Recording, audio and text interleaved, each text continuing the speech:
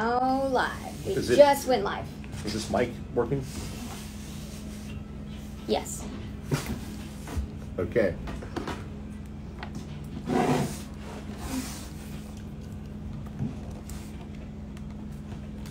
All right, we are trying something new here. We're trying to go live. So it'd be 2 seconds to let me get this spun up. Is that Mike? Yeah. Hey, what's up, man? How you doing? I can't see anything. I'm waiting for our girl Mariah to kind of help me get oriented. There we go. There we go. Now, who am I talking to? That's a good question, man. It's complete chaos. Yeah, yeah. This isn't my bag, man. We're gonna try it, dude. Yeah, dude, I like that scenery behind you. Holy shit, that's beautiful, man. Hey, you're actually mid-move right now. You want to start talking, dude? Let's get into it. Yeah, for sure, man. For sure. So, as people know, we did a rifle for Task Force 69, man. Mike, you want to talk about this thing at all a little bit? Yeah, sure. So, we had some pretty cool things coming out. Holy shit, those numbers are going up. So, I think the biggest thing I want you to speak to for a second, Mike, is handguard, because a lot of people were confused about the handguard, thinking it was the same thing that's been done before, but it's a whole new handguard system that we have on this particular rifle. Yeah, so this is our M89 drive lock rail. It is completely independent. I've noticed there is some confusion, and I see this on the internet sometimes, and it's kind of funny. I would the drive lock rail is completely new. No one's ever done this before. Now Never been done before. Yeah, well, no, but we use.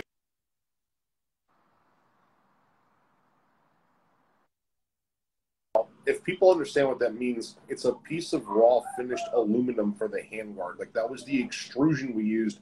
And I wanted it to be a little bit wider than our normal wedge lock M76 rails because, number one, I think there's kind of, they heat up pretty fast. And then there's also limited real estate around that gas block if you want to start mounting anything from bipods to lights or whatever. You're limited to a little bit of real estate specifically around the gas block. So using a wider extrusion, that was Jim Hodges' contribution to the drive lock, was that we used an S-lock extrusion. Now the lockup itself, the drive lock, that barrel nut and like that wedge design was actually designed by guys over at Killer Innovations. And as you know, Mike Miller, you know Mike over at Killer. He was the founder. He was the founder and the brains behind Mega Machine, which what an awesome fucking brand that was, and that was one of my inspirations when I first started Sons. So Mike kind of came up with the actual barrel nut and the way that rail locks with those three independent wedges, and then Jim's extrusion, the width of that material, was the Hodge contribution. So I hope that clears up some of the confusion on the origins of this thing. It's an ultra strong rail, which is what we were looking for as far as a rifle that we wanted to do with Sons of Liberty. I mean, beyond that, of course, the Surefire 3-prong, because I have a horrible love affair with Surefire, despite the times I've been slighted by them. But I just love the Surefire 3-prong as like a general purpose muzzle device, but more importantly, I love the Surefire suppressor. I use that on like every single gun that I have. Yeah, sure. I mean, Surefire is Surefire is one of those super proven brands. I mean, I'm a big Surefire fan myself. Like that muzzle device, I got to tell you, and Mike, you can tell people this. It was that damn muzzle device that held this project. Yeah, forever. There's a lot of people are asking me why 5 versus 13.9 or 13.7 or whatever. So we can argue like barrel lengths all, because obviously if we go like with a 13.7 or a 13.9, I mean, very famously, Mike, we did that that rifle with you guys way back when, where you're getting at like the edge for what the ATF considers legal, and fuck the ATF, by the way. But so what we're looking at here with 14.5s, you do get very gassing and really good. I like the 5 or the 16, depending on your kind of environment that you're going into. So a lot of the shooting that we've been doing recently on our side is that we found that the 14.5 to 16 is really giving in terms of your bullet drop. So when you get your optic dialed in, the more velocity you have, the less work you have on your side. So we've been really liking that barrel length. Why we went with the 14.5. Obviously, you don't lose too much when you go to 13.7, but at the same time, you don't lose that much from there going to 12.5. Everything's gradual. So we want to stick with the 14.5 as far as good and good velocity without giving you too much length. Because as we know, it can be too big. It's too buku. It's too buku. So, well, I like that you're talking about it from a shooter's perspective. I'll talk about it a little bit from like a rifle maker's perspective and the importance of dwell time. So you have that mid-gas system, okay, which is getting closer to the original engineering of the gun, right? That longer gas system. And then you have an extra inch of dwell time over the 13.7. Now, 13.7 rifles, they shoot super nice. They're super reliable. But if you were to look at things, like if you were to push something to its furthest extreme edge of the performance envelope, like if you were to shoot a gun just until it died, if you were to be able to put it in a fixture of some kind and pull the trigger just until the gun died, thousands and thousands, tens of thousands of rounds. Believe it or not, the 14.5 would probably go just a little bit longer in terms of function simply due to the dwell time. That extra inch of dwell is going to force the fucking gun to go. Now, granted, that's not your day-to-day that's not your normal deployment or engagement type of situation, but an extra inch of dwell is never a bad thing. Hey, it matters, Mike. Extra inch, that's what she said, yeah. No, I think more importantly beyond that, so you want to talk to the buffer system, because this is something we talked about quite at length, man, but you are so insanely knowledgeable at this. I want you to be able to speak to this a little bit, because you blow my mind every time I talk to you about like buffers and the complete system as far as the gassing is concerned. Yeah, so like the mid-gas system is getting us closer to the original engineering, that longer gas tube, of the way that rifle is designed. Well, the A5 system is doing the same thing on the back end of the gun. Like the gun's a fucking algebra equation, right? So whatever you're doing on one side, you do to the other. The A5 system, it's a Veltor A5 system that we've used from day one, right? This is how we spec rifles from 8 years ago, day one. It uses a rifle length spring. The buffer itself holds an extra weight. Like a mil-spec buffer holds 3 weights. This one holds 4. We're able to push more mass without over buffering because we're distributing it over more wire. And whenever you do that, whenever you use that rifle buffer, or that rifle spring with that A5 buffer, you're making the gun very fucking forgiving. It's much less sensitive to input. And by input, I mean suppressors, ammo variation, the gun being fouled, the gun being dry,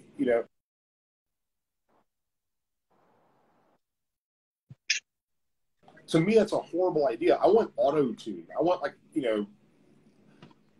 nothing is static on this gun. The conditions in which the guns are being used. Is it 5 degrees outside? Is it 105 degrees outside? What ammo are you feeding the weapon? It has all the lube burned off the fucking gun because you've subjected it to a very high firing schedule.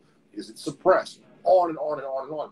And so whenever you try to tune a rifle for a certain condition, what you're doing is you're limiting it. You're shrinking its operational envelope. The A5 system is built to widen the fucking operational envelope as wide as it can possibly go. That's why we use it on a fighting gun, because it don't give a fuck. Whatever you throw at it, it's going to keep feeding. So I mean, that was kind of like the whole point behind the rifles. We had so from a shooter's perspective, I wanted obviously something with like extremely strong lockup, but beyond that, we wanted to make sure the system was gas, not just at the bleeding edge of reliability, which I think a lot of people are doing, but we wanted something that was what I would call combat gas, right? Something that's going to work in a variety of different situations, temperatures, and configurations with suppressors, etc. Yeah. Yes. So this is another thing that really frustrates me about reading the internet. Okay, and I'm glad you asked the question. I'm glad we have an audience to address this. Right. So you need a little bit more gas. So I think you'd be surprised about how little gas you need to actually run the gun. But run the gun in an optimal condition.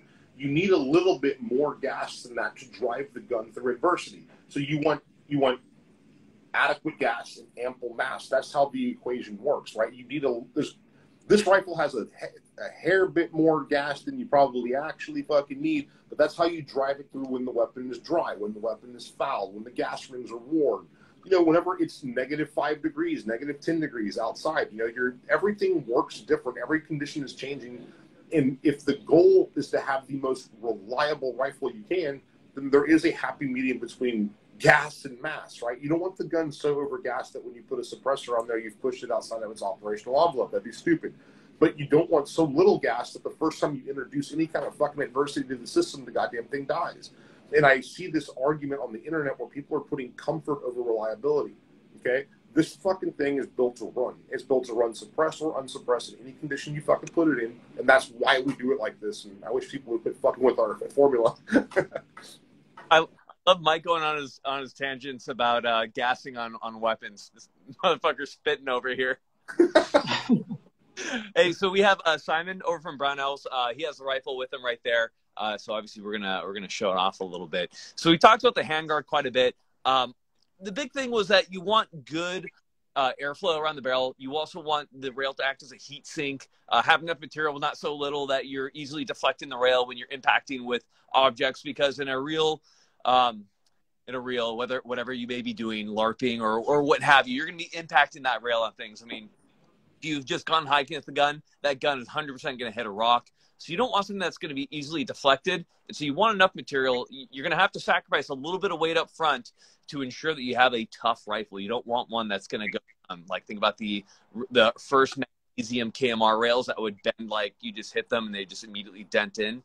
You don't want that. So that's what we have with that one. You can see there's really good airflow towards the back. Towards the front is where we have all the M-lock. You're typically not going to mount anything at the the odd positions further back on the rail, which is why it was designed that way. And if we go all the way back to like the buttstock, if we go all the way back to the buttstock, we're looking at the Bolter A5, and we're also looking at the BCM. A lot of people ask me why the BCM stock. Do you want to show that, Simon? The reason is I like a very slim stock. I don't need that shit getting caught up on my gear, my equipment. I do like the B5s. I like the big cheek weld that you get, but at the same time, I found that for me personally, when shooting, I want something that's thinner and doesn't get in my way as much, especially when we're getting down into odd position and shooting around cover and barricades. So again, this is my rifle. This is what I like. So that's what's so funny about it is like, if you really don't like the stock, go sell it. I'll buy it from you. But this is a setup I use, and this is what I like the most. Like a 14.5, good B stock, and especially when we talk about the grip on the guy, that nice shallow angle to ensure that your wrists aren't getting messed up, especially long time shooting and getting behind the gun. You want that more shallow angle to kind of help you just not have to cant your wrist at a weird angle, and that puts your elbow at a weird angle, and then you start developing spinal problems, and then you're Mike Tyson before you know it. It's quick, It's super quick. Dude, this chat is out of control. If you haven't been looking at it, it is going, dude. If you guys don't know, you can get the Signature Edition Garand rifle over from Brownells, and that's a big thing. And then people are asking, so do you want to talk to the barrel a little bit? Yeah, so again, this is what's funny is I is reading the comments on some of this stuff. So with Sons Liberty, I mean, you know this, Mike. With Sons Liberty, if somebody were to shoot out a Sons Liberty barrel, I replace it for free, no questions asked. And I do that because I got tired of listening to fucking debates and arguments online about barrels and techniques and stuff. I can tell you this, that from our own data, the material that a barrel is made of is probably more important than the process in which it's made, right? Like if you were to look at 416 stainless or 410 stainless, that material is going to typically have a shorter barrel life than your Mil-B-11590 Echo or whatever the military ordnance grade steel is for a barrel. Now, once you've achieved the right material, the process in which it's made becomes a little bit less, I think, important in the overall way that a barrel is constructed. Gas ports, chambers, true journals, those things become a lot more important, I think, in terms of function. Just real quick on barrel life, too, something that's interesting, longer barrels typically last longer than shorter barrels. Are you suppressing it? All of those factors kind of go into making it very difficult to accurately pin down what that barrel life is. So because it's kind of a spooky thing, what we did was just, hey, once the barrel opens up to a group size that you're dissatisfied with, I'll fucking replace it. Like, and this isn't like some meme that I made. You know, this is like, hey, I'm backing this up with my own money. So go shoot the barrel, and you know, if you shoot it out, I'll replace it and send you a fucking hat. We don't do it very often.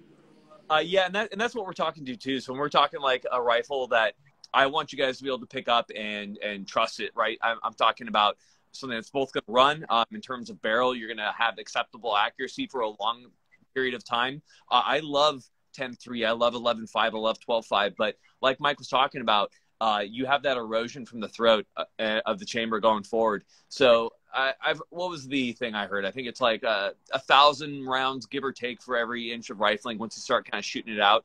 So for those extra, when you're going from like an 11.5 to a 14.5, you really do have a lot more serviceability for a longer period of time, just due to the fact that you have more rifling to chew through. Yeah, and it'll stabilize a wider range of projectiles longer. What's interesting is, like, you'll start seeing accuracy degradation on lighter, like, you know, your 55 grain. You'll start seeing that happen sooner than your heavier stuff, and the reason being is because there's less bullet for the fucking rifling to bite into, right? A 55 grain bullet typically has less material than, like, say, a 77, and so the rifling has less material to work with. But I don't care who makes the barrel. The fucking elves in Narnia can make it. If you subject it to a heavy enough firing schedule, barrels are consumable items. It doesn't matter. Once you achieve the right material, your differences in process are going to be fucking negligible. And at least you have us standing behind it saying, go shoot it, go break it, let's fix it, let's keep shooting, fuck you, shoot. Also, I want to point out at the same time that the reason why this is all worth it is because Mike hates the ATF as well. So that makes everything worth it. So some people just get in real quick and say, Mr. Mitsubishi, you would make Eugene Stoner proud. My hero. We have a mural to him where every rifle that leaves the shop has to, like, stay under the. You know, every cart that leaves is blessed by Eugene on the way out. So that's the way it should be. So for triggers, we do have a Geisley SSAE in there. That is kind of my my go-to trigger. I use that every AR that I use. If I'm able to get it in that gun, then I'm going to put it in there. So that's what we have in there. I think it's that combat triggers. It is full power springs. It is in every way pretty much the Geisley Super Select Fire, which is what is in use in SOCOM. An awesome trigger all around. It's about a 4.5 pound pull. First stage is like somewhere around 2 pounds, and then, like, once you set into it, especially when you're shooting long range and stuff, you have like a 2.5 pound let off. I do prefer a 2-stage trigger, and it rocks so much. Yeah. So let's go ahead and post that trigger there, right? We're asking for it. Yeah. Hey, so just to kind of go over the 4 pillars of, like, a fighting gun, right? You want adequate gas. You want ample mass. You want really powerful fucking extractors and ejectors, right? You want to make a hole. That's where we use our, you know, those Springco 5 Coil XP extractor and ejector springs. Okay, and then you use your heavier buffers, your powerful springs. Then your trigger, you want a fucking sledgehammer coming out on that firing pin to ensure primer detonation. That's why we like the Geisley with the heavy springs, because while that pull is very crisp, clean, predictable, it's got a good break, it's got a very positive reset. But you also have a fucking sledgehammer coming out on the firing pin to ensure primer detonation. That is how you build a reliable gun. If you stick to those principles, those core principles, you have a gun that's real fucking hard to stop. And that's precisely what we're going for, guys. I think there's a little confusion around this, but we wanted to put something together that was a good, just fighting gun. This is a gun that's going to run strong, very strong. It could easily bench 225 if I had to guess. And it's a pleasure to shoot. So, like, with this gun, we're printing, especially with, like, federal gold medal match, we're 7 away on the sky. It is a very accurate rifle. It is a well-gassed weapon. Again, you're going to hit more gas than you do with a competition gun, but that's by design because we wanted this thing to push through all of the elements as a quick guys. Yeah, and I think I think you and I had talked about you and I are on the side. This is unrelated. Like, you and I are going to probably throw a little cash to some of our favorite advocacy groups from this, right? Oh yeah, absolutely, man. We're always doing good things for the community as much as we can. I mean, that's the mission statement. The mission statement of the Grantham has always been to help change the culture. And I know, Mike, you've been doing that on your side, and Brownells, you guys have been out of control doing the same thing. Like, we're all aiming for the same goals here. So if we can shoot for those goals while also bringing out a cool product, like, all the better. Hey, that's what I'm saying, man. It's a fun project. It's great to actually see some humor in the industry. There's not enough humor, right? So the fact that we can do a task force 69 rifle, Mike, you and I have been friends for a long time. Some of this money is going to a pretty good cause, and it's a good fucking rifle, dude. So I've had fun. It's been good. Before we go, Mike, people do want to know about the BCG, which is the heart of the gun. Yes. So, I mean, we're a return to fundamentals kind of company, right? Like, if you're going to deviate from a formula that you know works, and I'm talking about sample sizes of millions and round counts of billions in every austere fucking condition the rifle's ever been fielded in, whether you're a Delta Force operator or a 17-year-old ASFAB waiver, if you look at the formula for how a bolt is constructed, like for real, like an actual military bolt, all right, you need a real compelling reason to deviate from that. And, you know, using a substitute material because it was cheaper that week, that's not it, right? So we stick to the actual formula. You're talking about 58 inch-pounds of torque on a grade 8 fastener. You know, the way that you're using Permatex seal between the gas key and the carrier. Chrome line carriers, you know, like we use a 5-coil XP extractor spring in there that uses that black extractor buffer, 158 carpenter seal on the bolt, individual HP MPI. I know some people think that HP testing is destructive. Yeah, maybe. I disagree with that. But I tell you this, though, premature failure of a properly individually tested 158 bolt is highly fucking anomalous. Okay? And we know that thing is, you're dealing in as close to certainty, as close to mechanical certainty as we can get. So, yeah, I mean, again, we kind of built a brand around a bolt carrier group because all we did was do it right. That's it. We didn't try to go make shit new for the sake of marketability. We just wanted guns that fucking run. You know, Mike, if there's one thing I love doing, it's mentioning one part of an AR and letting you talk for like 30 minutes. It's everything. Just to watch rant and rave about it. I love it so much. If you don't know, Mike knows entirely too much about rifles. When I was down in Texas, living out there for a little bit for military, we used to we'd get him going. And it was a good time. So if you guys don't know, we have a long history of Sons of Liberty. So to be able to continue to do work with them has always been a real pleasure. And we're real excited about this one. We have a lot of really cool content. I'm kind of giving you guys like the pre-show right here, because once we release content on this guy, they're going to be gone. Then it's going to take God knows how long to make more. We'll be working on it, but you can get them right now. We have content coming on in the next few weeks talking about their performance and stuff. And yeah, we're super excited about them, and we're excited for, you know, this one's going to be gone, and then we're going to have another run. So hopefully that happens sooner so we can get them out. But materials are crazy, so get them when you can, and we'll keep doing more stuff. And don't forget, these are also good for interdimensional. Can't hear him. That work, or are we running into problems here? Yeah. Hey, listen, man. Mike, it's great to see you. Simon, I love you, brother. And hey, next time. Hey, guys, one other thing. Let me tell you this. Limited availability, but if you hop on Brownells, you go to the Brownells deal page. There's I believe there's a place to sign up to win a gun, right? So you can win one of these from Brownells right now. Hop on in, sign up. It's your opportunity to win. But yeah, limited availability. Find them at Sons. Find them at Brownells Direct.